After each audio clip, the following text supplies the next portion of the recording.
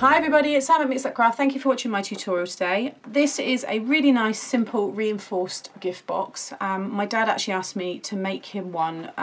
This is a gift that he's purchased for a competition that he's doing within the Port of Plymouth Canoeing Association that he's a member of. So him and his kayaking friends have entered lots of pictures into a photograph competition, and the prize, my dad's part of the committee, so he's chosen the prize, and it is this very heavy, very gorgeous, it's obviously a sea theme, as you can tell there, with the lovely little dies. And then in here is this hand-blown jellyfish paperweight, and it's absolutely stunning. Again, I'll share the links if anybody's interested in this kind of thing, because it is, I think it's such a lovely gift. And it's relevant to, obviously, being in the sea at one with the water. So this is incredibly heavy. You heard me then when I dropped it down. So that's why I wanted to use the craft card and reinforce everything. So this is a very solid box with 4 layers of card on the bottom there. And yeah, it's just perfect for this, and I just think it all keeps in tone. It's really natural, really rustic. You can obviously make this box in anything you want, but this is just showing you the design I've done, and I've used the rope there again because I just think it's got a really nautical feel about it. So that's what we're going to make today. So let's crack on. You are going to need, just take everything off here. So these are the dies that I'm using. This is my mum's stash. So she got these 2 here are from a very old magazine. Well, the issue's old, the Card Makers Collection.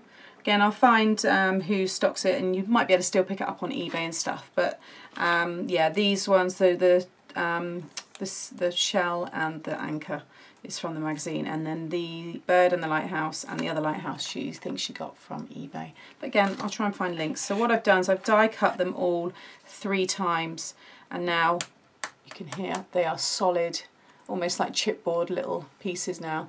So there's that one, the little shell. If I bring them all up there, actually, you can see how cute they are. So they're going to be the decoration for this. And as I mentioned, it's a real kind of simple piece, because that I wanted it to kind of keep in keeping with the paperweight. So that's why I'm using my favourite craft card.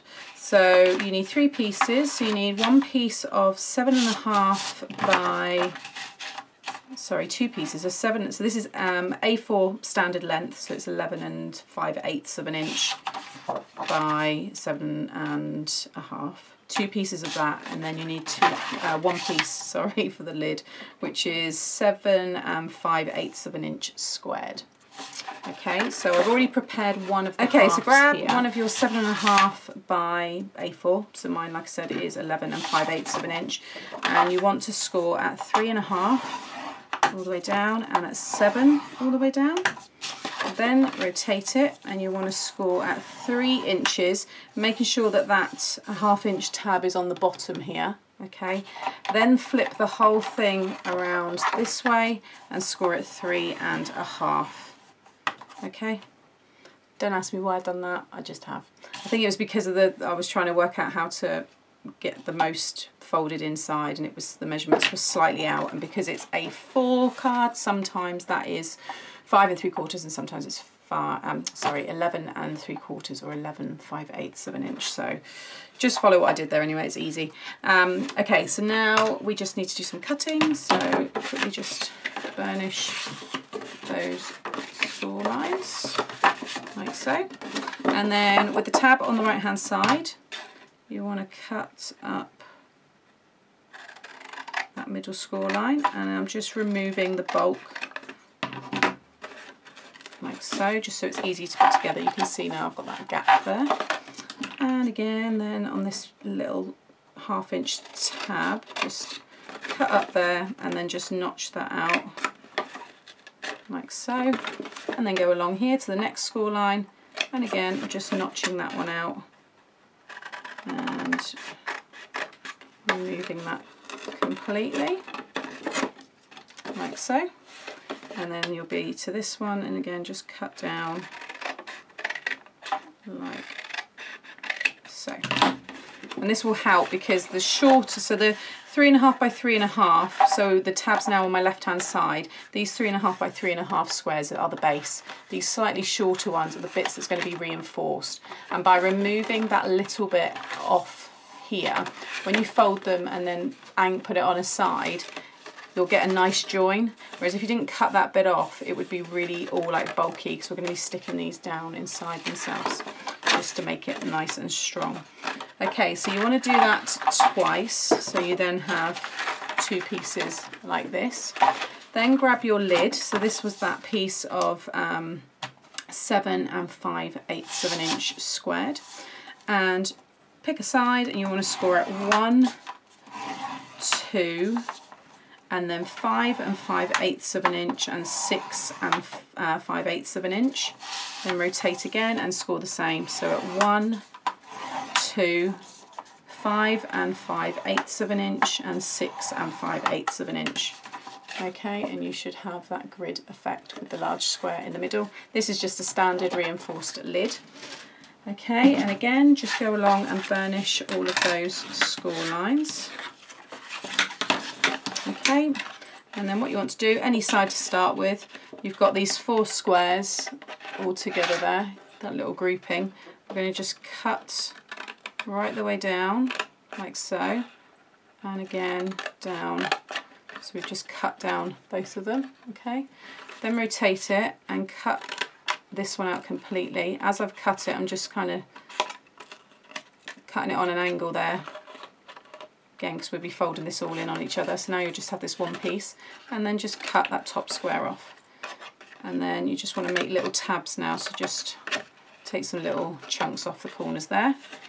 And then again on this top one, just notch that off a bit. Go along to this one here, and again, cut all the way down. And just tidy that one up. Cut down the next one. Rotate. Notch this one out. And again, remove that one. And again, just make that into a little tab, like so. Okay, rotate the whole thing, and you want to just do exactly that now. Okay, so that's now what you should have as the shape for your lid. Now we need to just put that together, so I'm just grabbing some of my glue here, and basically what we're going to do is put glue on the tops of these little tabs here. Fold all those in, and then we just fold in the longer tabs on top of that. So squeezing some glue out. This is nearly on its way out. There we go. I'll do those 2 at the same time. Like so. I'll just bring them around like so. And I'll bring that one down. Again, just hold those 2 together. Just make sure you've got really nice right angles. You can wipe off any glue and stuff. Okay, so you can see now I've got that nice lid coming together. And then just do the same on the other 2. Okay, so that's now the top of it, and then we just need to put all these bits inside to reinforce it. So pop some glue again.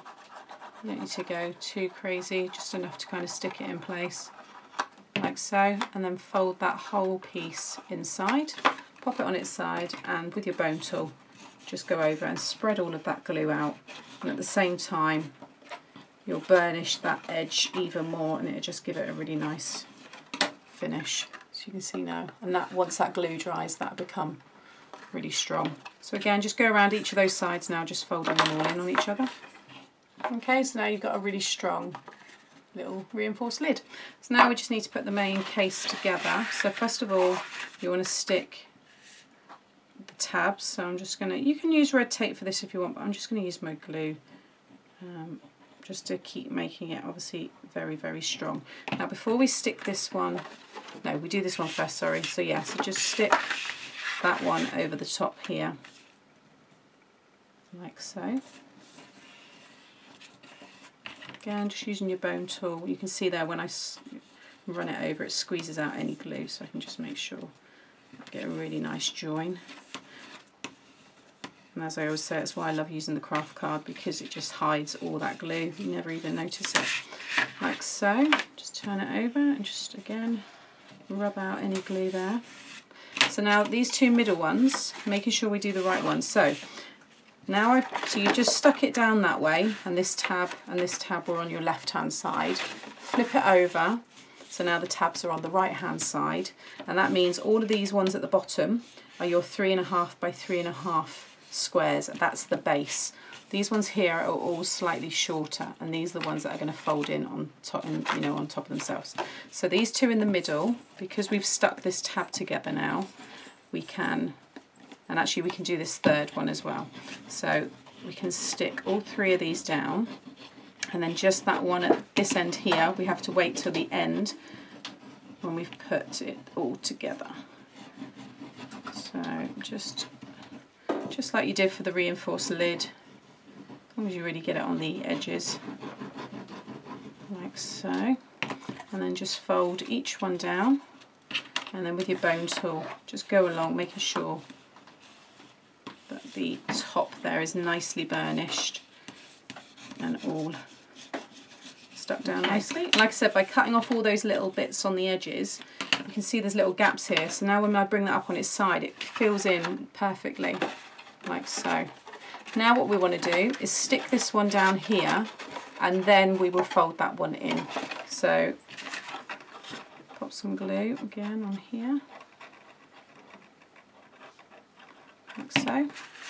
Fold this one completely down, and then fold this one over, leaving this one up. Okay. Again, spread that out, and then we can pop some glue on here, like so, and then you're going to fold that one inside, and again just using your bone tool, like so. So now all we need to do is stick down our base, and all of these will fold in like so. So just decide if you've got a preference to what you want to be the front. I'm going to say this is my back here. So with this being the back, I want this piece to go down last. So I'm going to stick one of the sides in first, and just focusing the glue on the edges mainly. Fold that one over, like so. Then this one's going to go down, because this is the back, so again, just put the glue all around the edges.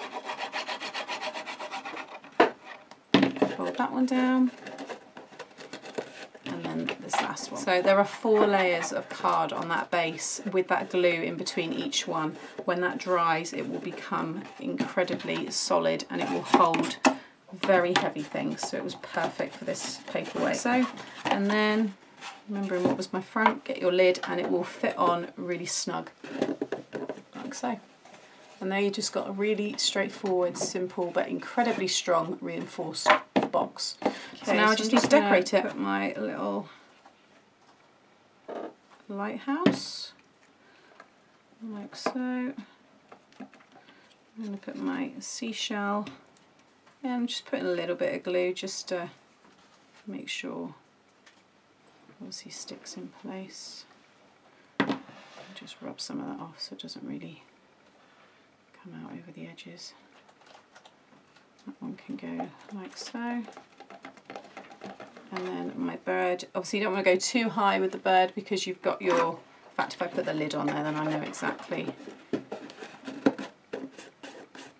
like so. And just put a little bit, there we go. So there you have it. So that is a really straightforward reinforced box that measures 3.5 by 3.5, and in height it is, oh my mat's upside down, 1, 2, 3, 4, 5. So it's 5 by 3.5 box.